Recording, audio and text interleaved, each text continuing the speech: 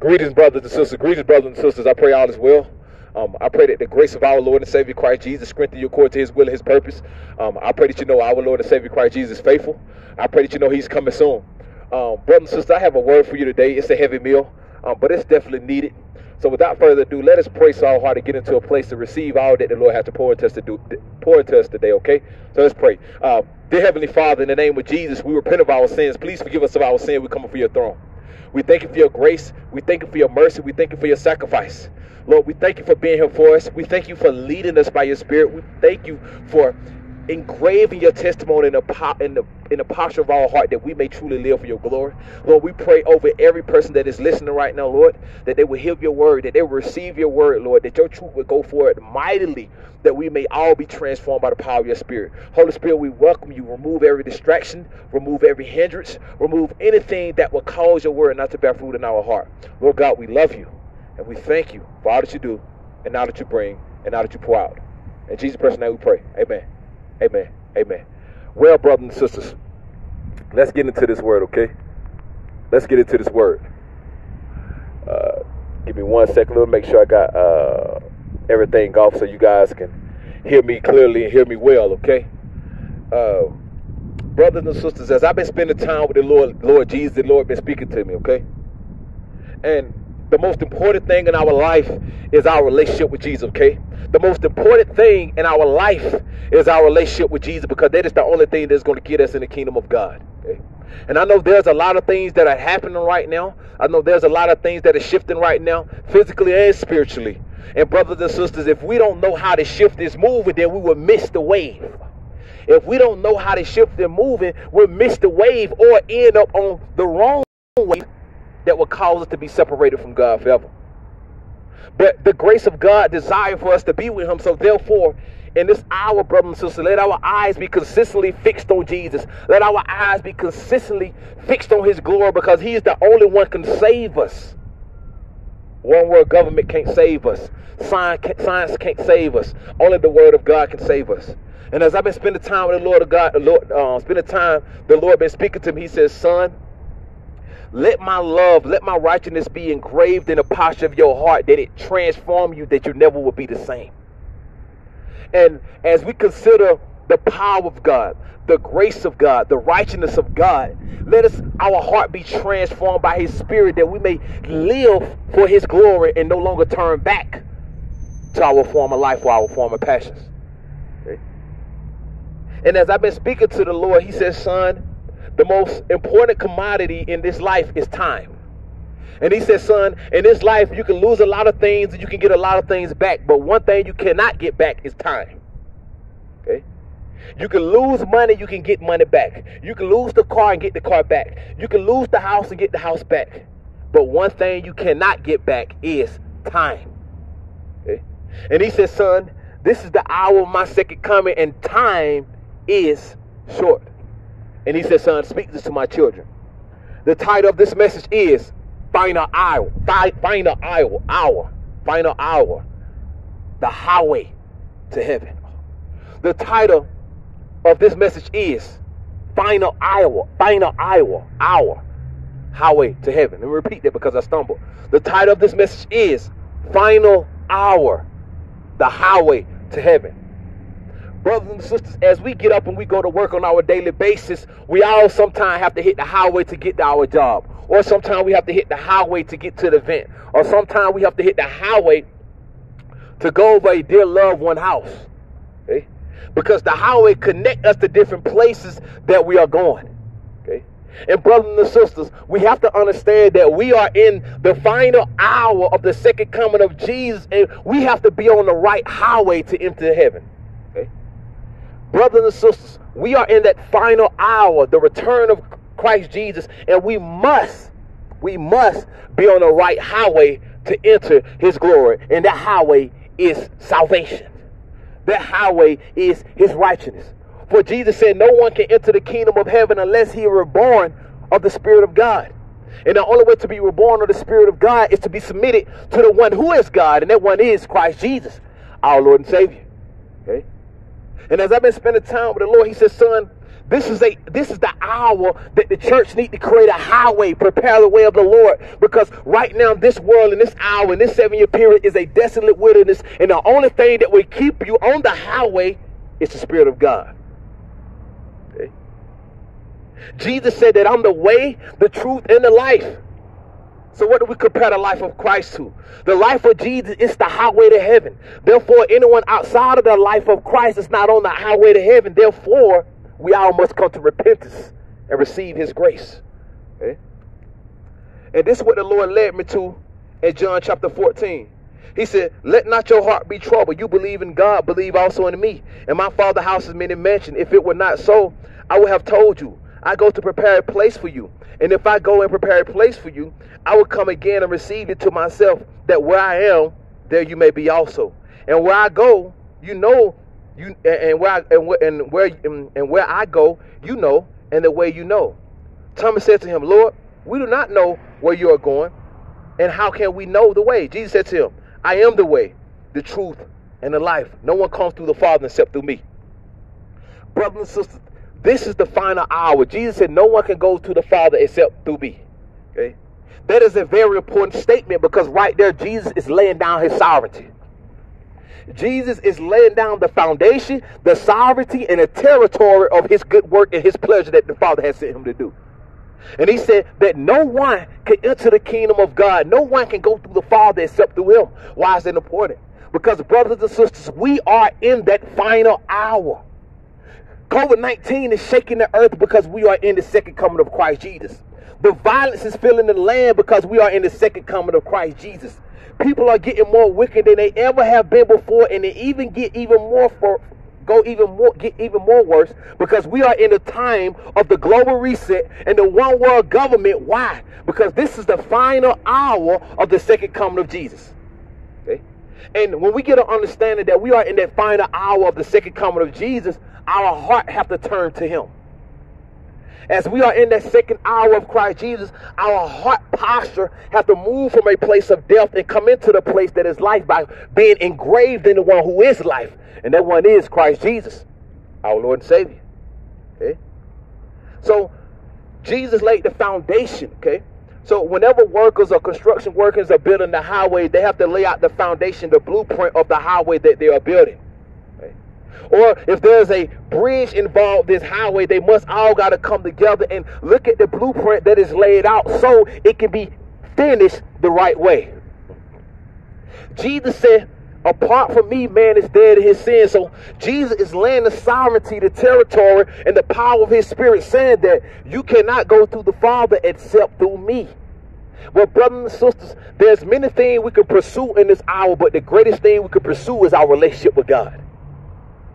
The greatest thing we can pursue in this hour is our relationship with God, because this is the final hour. Okay? This is the hour that the judgment of God is coming upon this world. Therefore, it is time for every man to repent and turn to Jesus. Okay? This is the hour of great judgment, and everything you see happening right now in the earth, you might look and be like, man, why is it so corrupt? Why are politicians so corrupt? Why are people getting more wicked? Why people are dying as much as they do?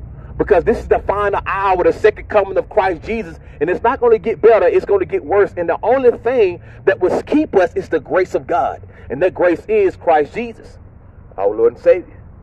Okay. Moving forward, Jesus said, verse 7, if you had known me, you would have known my Father also. And from now on, you know him and have seen him. Philip said to him, Lord, show us the Father, and it is sufficient for us. Jesus said, I have been with you so long, have you not known me? Philip, he who has seen me has seen the Father. So how can you say, show us the Father? Do you not believe that I am in the Father and the Father is in me? The words that I speak to you, I do not speak on my own authority, but the Father who dwells in me does the works. Believe me that I am in the Father and the Father in me, or else believe me for the sake of the work themselves. Okay? Jesus right now is revealing his identity, his deity of that he is God. Okay, why is that important? Because in this hour, the one world government is going to resurrect false God. Even right now, behind the scenes, they're building a statue for this whole world to worship. Right now in this hour, the one world government is building a statue for every man to worship. And right now, the whole world is turning towards the statue of science. Right now in this hour, the one world government is building and is resurrecting a statue.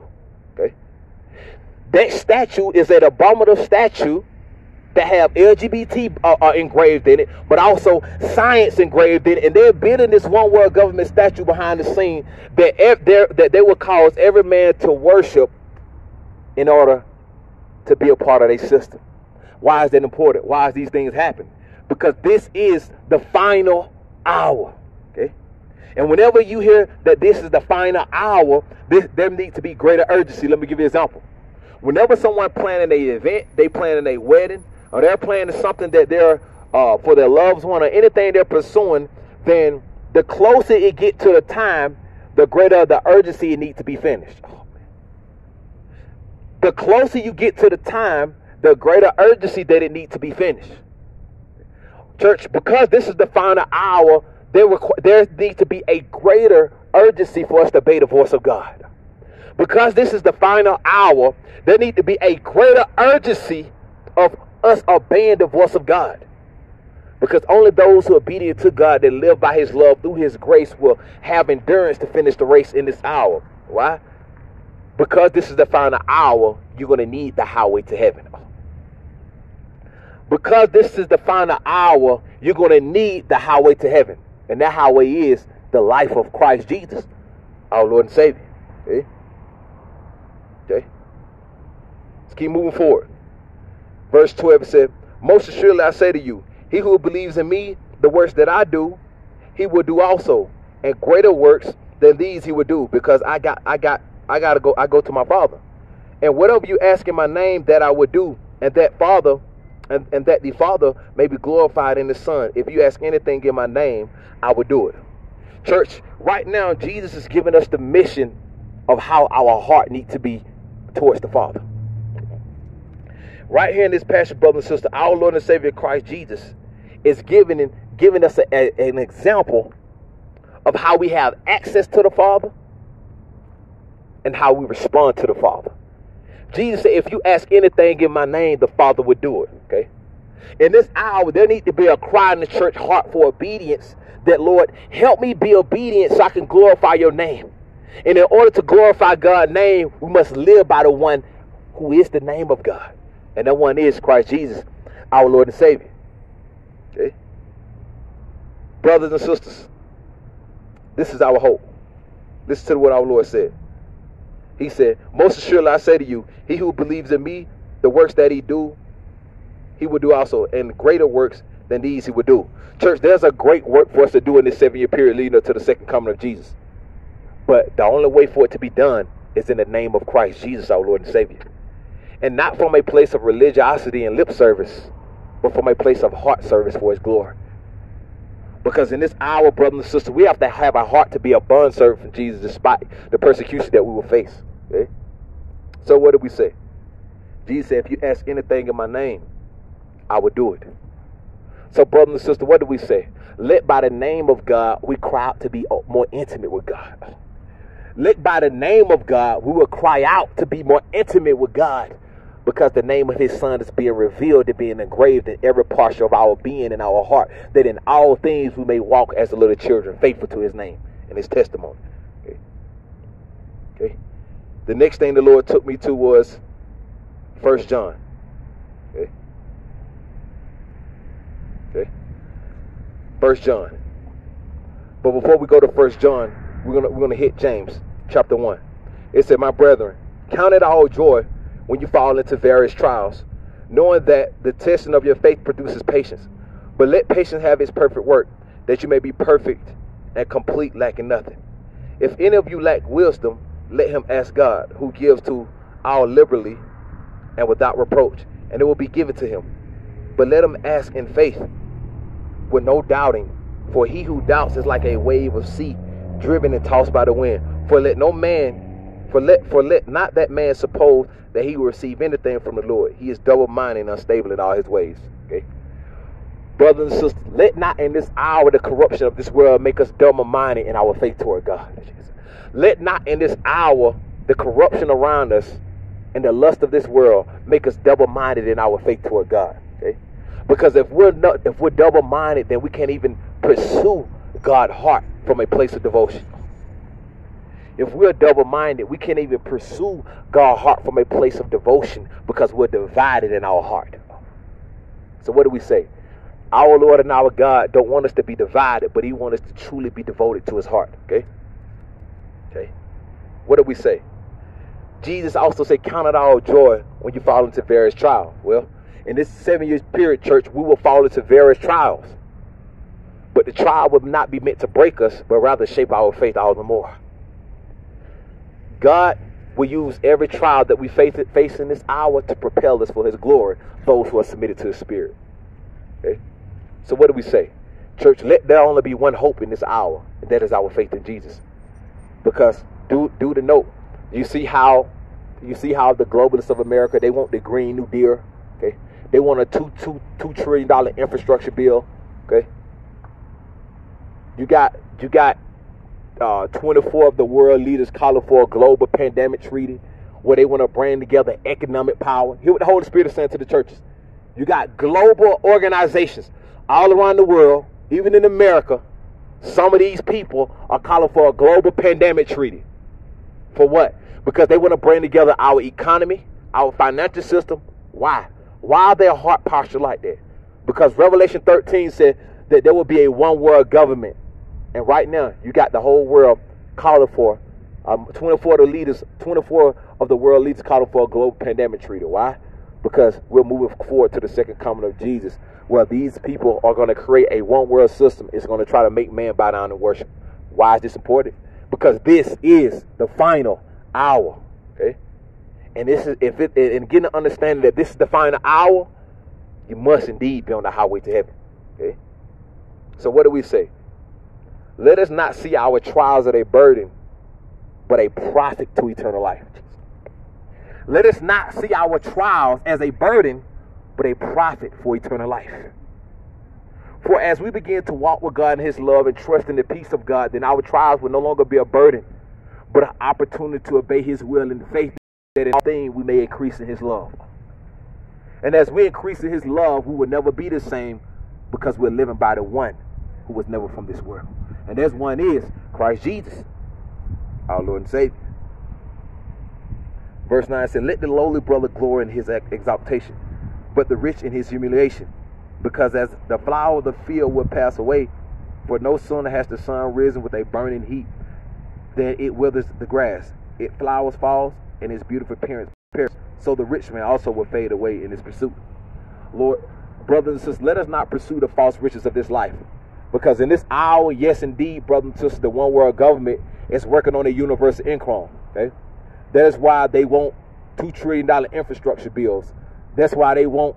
That's why they pushing so much money into the economy. Brothers and sisters, these people want a universal income. Why? Because the Bible tells us during the Great Tribulation, the whole world will be graded into one economic system. Those who follow the beast, the Antichrist. Why is that important, brothers and sisters? Because, brothers and sisters, this is the final hour. Okay?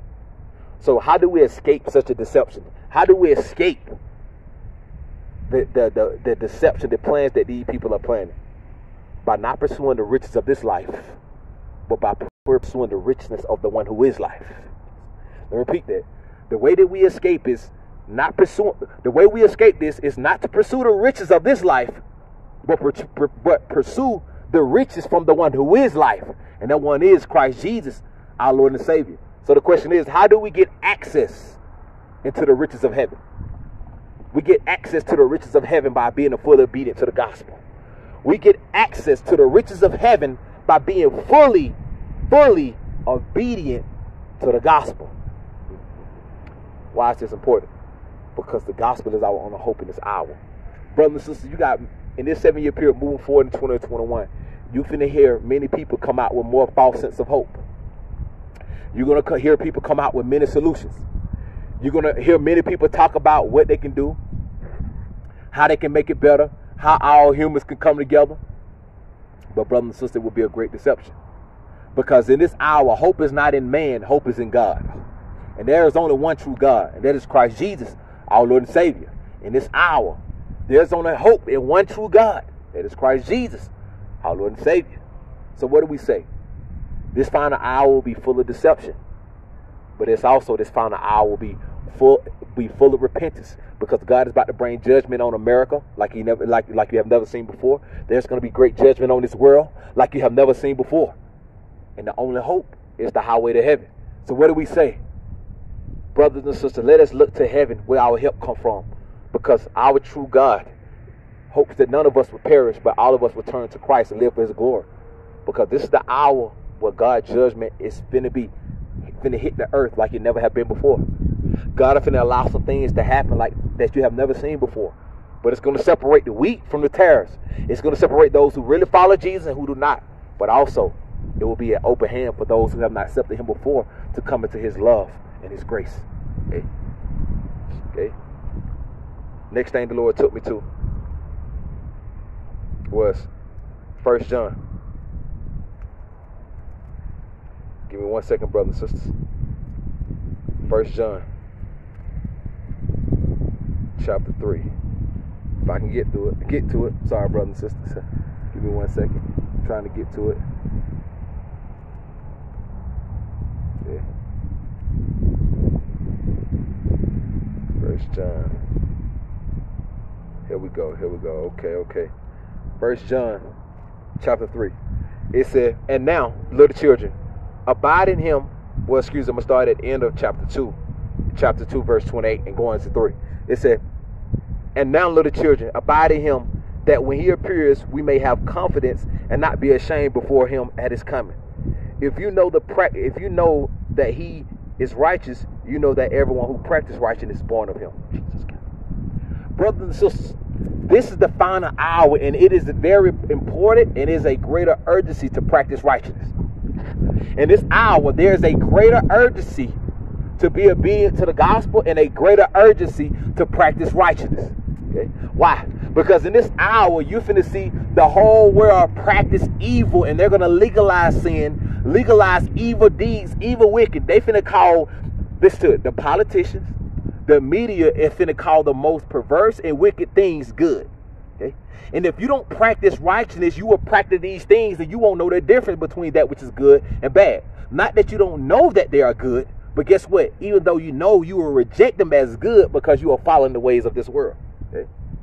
This is the main hour to practice righteousness, because as you practice righteousness, it's going to build the foundation in your identity in Jesus, so you won't be corrupt like the false identity of this life. Okay?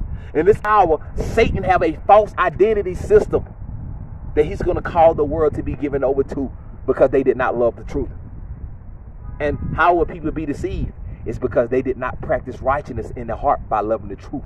And that truth is Christ Jesus, our Lord and Savior. Okay? But also, what does it reveal to us individually? Let me repeat it. It said, and now, little children. So what is Jesus saying? He says, church, this is the final hour. And this is the hour for you to be truly children of God. Okay? And he says, son, I'm going to give you the evidence that reveals to you that you are the children of God. Because he says, son, I'm a master planner. And if I show you things, if these things that are happening right now in America, all around the world, I said that these things would happen over 2,000 years ago. That means by my word, I am a master planner. Meaning that I know the end from the beginning, and nothing can stop the plan of the second coming of my son. And as we get an understanding that our Father is the master planner, then as little children, we must follow his plan. As we get an understanding that our Father is a master planner, then as his children, we must follow his plan. For what obedient child does not follow the will of his parent? Because the obedient child follows the will of the parent, because that child knows that his parent is safe, is trustworthy, and will finish what he say. Okay? So right now, our Lord and Savior is saying, in this final hour, you need to be on the highway to heaven. And the only way to be on the highway to heaven is to be a child of God. And he said, can't no any man just say that he's a child of God, because in order to be a child of God, you must encounter the truth of heaven. And that truth is Christ Jesus. our Lord and Savior. And he said, once you encounter the truth that come from heaven, then that same encounter give you evidence to show that you're still walking in that truth that come from heaven. And he said, here's the evidence. He said, and now, little children, abide in him. So the greatest evidence that we are children is when we abide in God.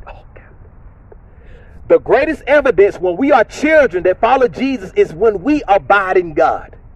Because when we abide in God, we abide in the love of God. When we abide in God, we abide in the truth of God. When we abide in God, we lay down our life to glorify his name, because by his name our life came. Oh, man. So the greatest evidence that we are children is when we abide in his righteousness. Not only does his righteousness keep us from sin, but his righteousness also keep us in peace. And not only does his righteousness keep us in peace, but it keeps us from deception. And not only does it keep us from deception, but it keeps our soul from being corrupted, because we are completely engraved with his love and his sacrifice. Okay? What else does it do? It gives us hope in the eternal promise that this world can't take away. What else does it do? It gives us hope in the eternal promise that this world cannot take away. So what is the evidence that we are children of God? Is when we completely abide in him. Okay? And what is the advantage of abiding in God in this final hour? That after this 7-year period, because we are indeed in this 7-year period leading up to the second coming of Jesus.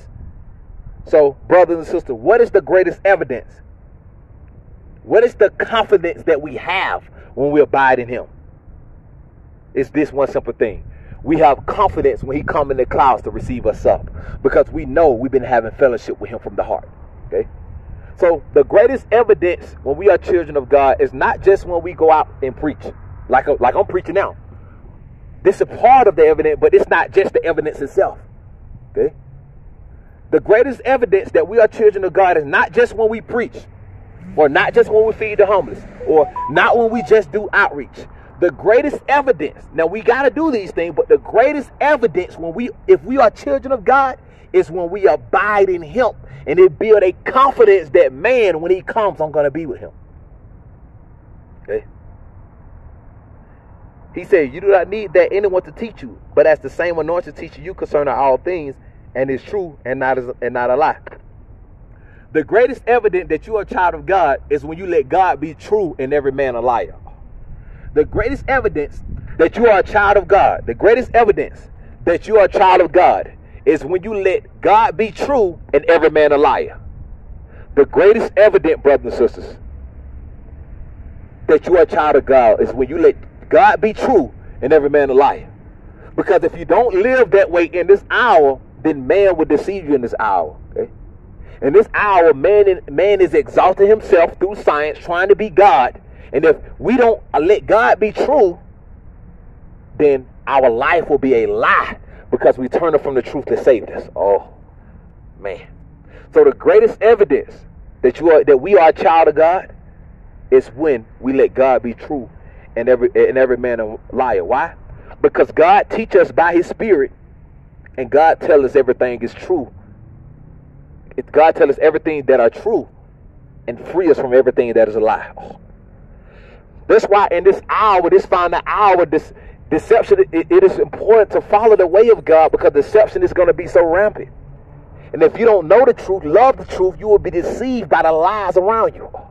Not only the lies around you, but the lies that fester in our thoughts and our heart that deceive us from the will of God. So what do we say? We must be children of God that we may know our true identity in this final hour. We must be children of God so we'll know our true identity in this final hour. Why?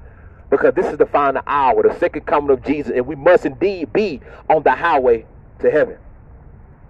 Okay? Why? It's important. Because the Spirit of God teaches us all things through the one who is all things, and that one is Christ Jesus, our Lord and Savior. And as he is the one of all things, that means he is the one of all things that are true.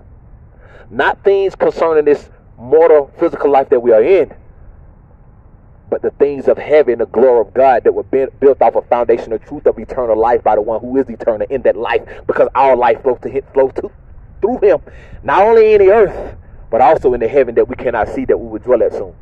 For brothers and sisters, I have seen a new heaven and new earth coming down from God out of heaven. I have seen Jesus face to face talking to Jesus, but I tell you one thing, brothers and sisters. Jesus is the same as his word. Though I've talked to him face to face, you can look at this Bible and get a face to face encounter with him because he's the same as his word. Oh. So what do we say? Before Jesus came the first time, John the Baptist went walking in the wilderness, prepare the way of the Lord, make every crooked path straight. Well, like so, this is the second coming of Christ Jesus. Let us prepare the way of the Lord, church. In the wilderness, let's make a highway for his glory. Let us turn to him, repent of our sins, and come to him.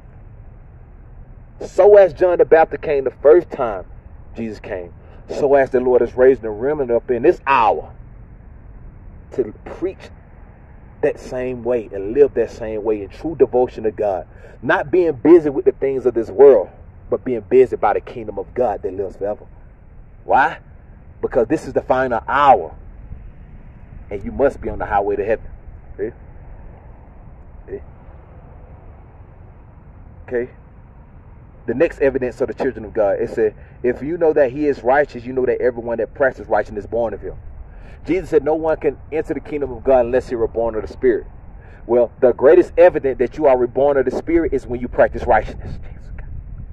The greatest evidence that you are reborn of the Spirit is when you practice righteousness. So what do we say? The greatest evidence that we are a child of God is when we practice righteousness in his name. In his name, by his name, through his name, for his glory, because his glory is righteous. And that righteousness is Christ Jesus, our Lord and Savior. Okay? 1 John chapter 3, verse 1, it said, behold, what manner of love the Father has bestowed upon us, that we should be called children of God. Therefore, the world does not know us because it did not know him. Beloved, now we are children of God, and it has not yet been revealed that what we shall be. But we know that when he is revealed, we shall be like him, for we shall see him as he is, and everyone who has this hope in him purifies himself just as he is pure. So what do we say in this final hour? Let our heart be in a pure place because we're attached to the one who is pure. Let our heart be in a pure place because we're living by the one who is pure. Let our heart be in a pure place because we are consistently being transformed by the power of his purity that comes through the righteousness of his blood, through his sacrifice, that we have truly given over to everything that he are. Why? Because, brothers and sisters, this is the final hour, and Jesus is calling us home. So what do we say? Whoever commits sin also commit lawlessness, and sin is lawlessness.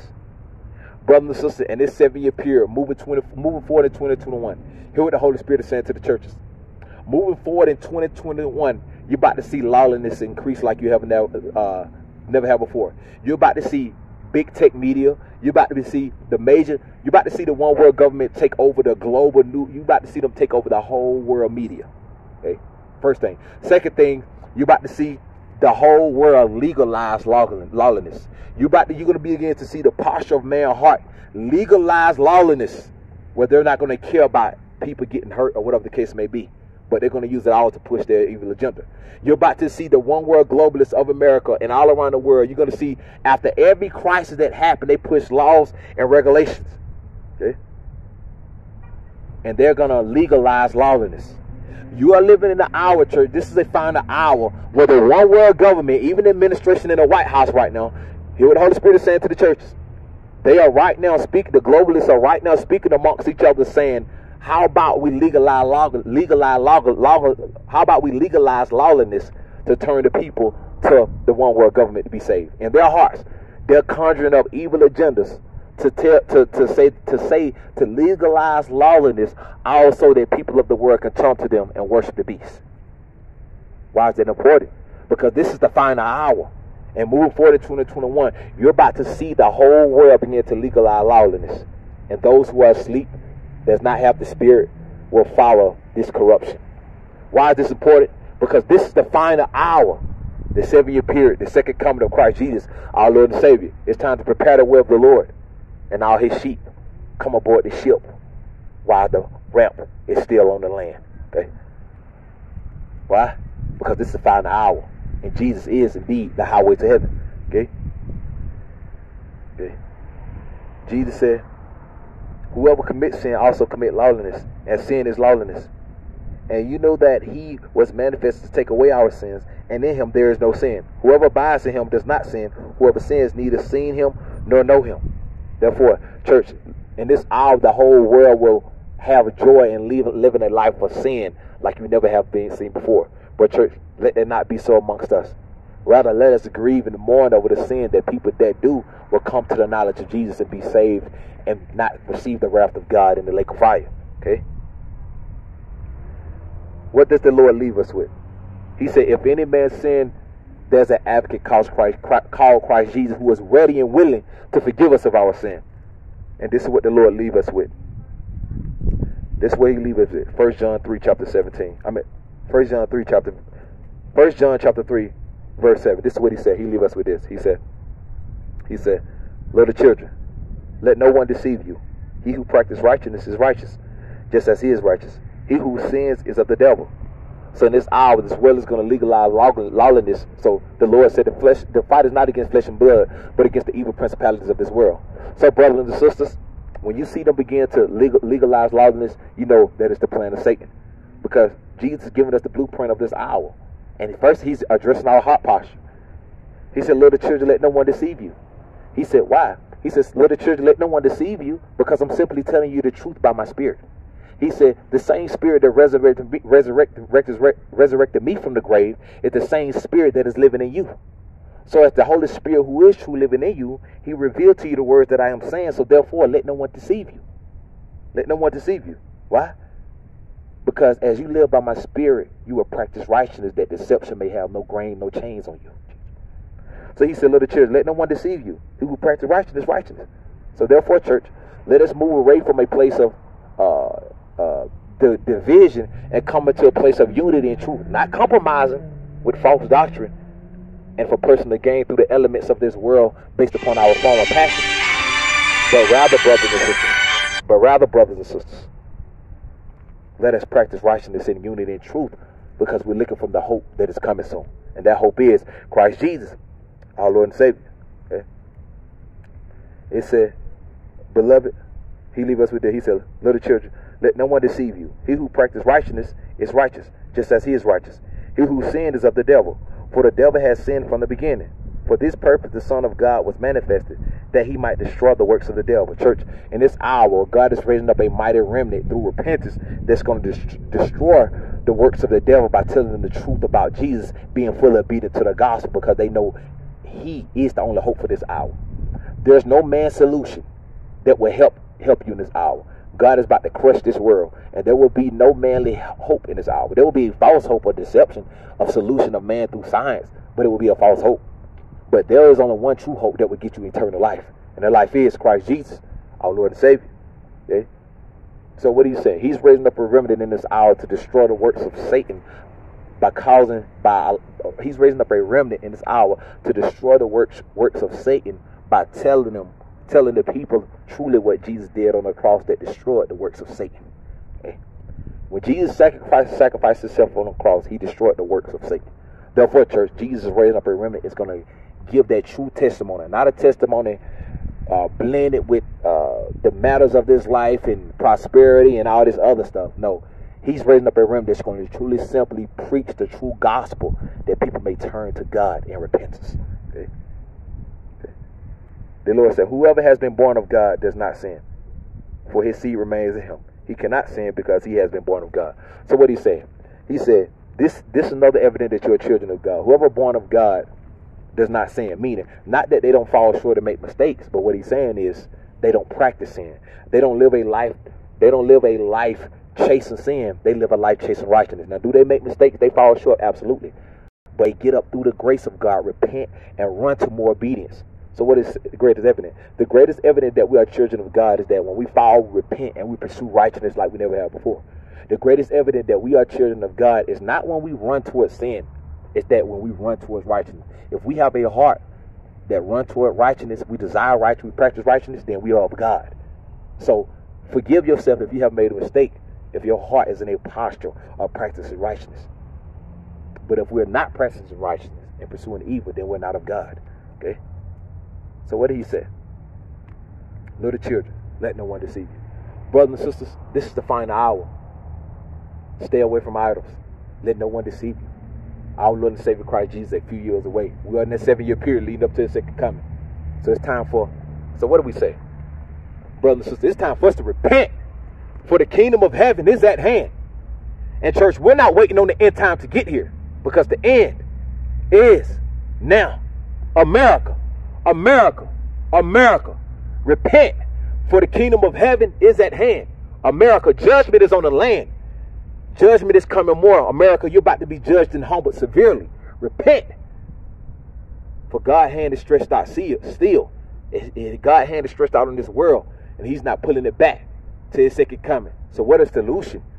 All men, it's time to repent and turn to Christ Jesus, our Lord and Savior, who is seated in heaven, right hand of the Father. Church, let no one deceive you.